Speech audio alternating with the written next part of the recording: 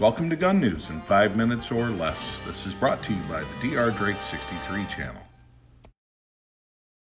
Going to take a look at ammo prices as of June 22nd, 2021. This is from AmmoSeek, and you're seeing that 5.56, very common round, is dropping down to the mid 50 cents range, and that was quite a bit higher not that long ago.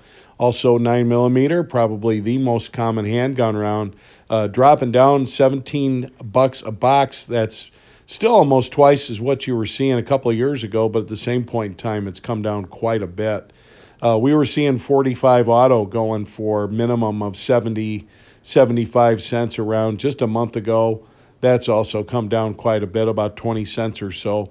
It's good to see that coming online and cheaper. 22 long rifle, another super common round. Still a lot more than what we're used to, guys, but the lowest I was seeing was about 15 cents around as of about 40 days ago, and that's dropped off as well. So we are seeing progress. So we're seeing availability increase, we're seeing price decrease. How far we'll either go, we'll see.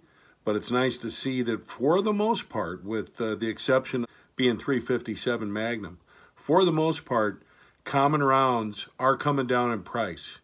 And as suggested here on this channel, there is going to be a new normal. Where will that be? We'll see.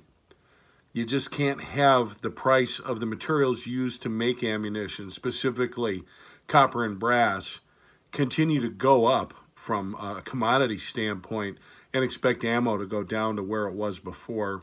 That's number one. And number two, we are currently in an inflationary cycle in the U.S. economy. For regular updates on ammunition pricing as well as other gun news, please subscribe to Gun News in 5 minutes or less.